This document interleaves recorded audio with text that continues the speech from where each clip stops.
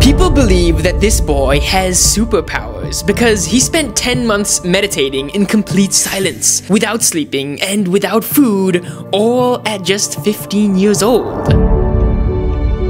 People believe that he is the rebirth of Buddha. That's why thousands of people went to see him with their own eyes. Sarva dharma sangha saran machu, sarva jagat prani anitya hun, sarva vartaman rupi vastu anitya nahi hun. But how was he able to stay alive for months without food or water?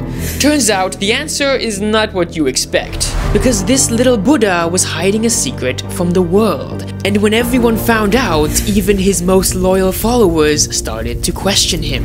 This is the controversial story of the little Buddha of Nepal.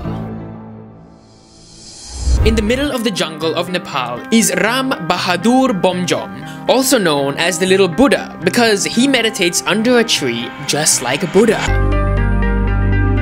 He became so iconic that for more than a decade, millions of people from all around the world came to see him with their own eyes.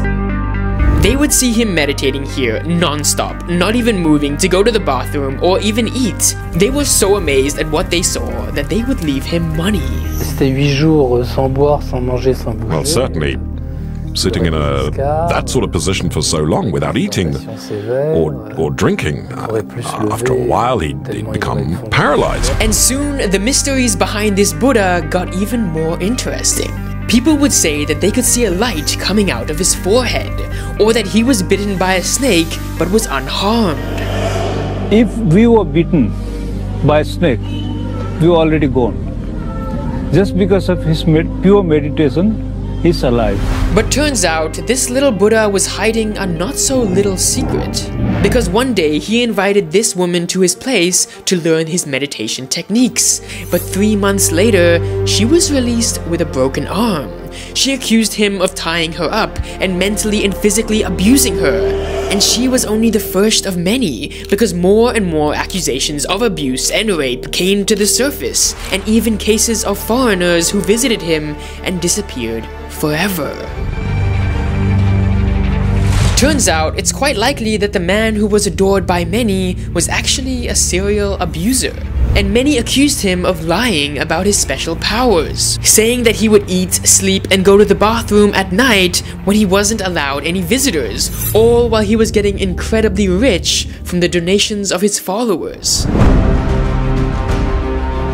But the mystery doesn't end here, because when the police went looking for him, he vanished. In many of my videos, I expose religious scammers, the fake Jesus of Russia, the man with 80 wives, and the world's most evil priest, because I believe these videos can open your eyes to the world.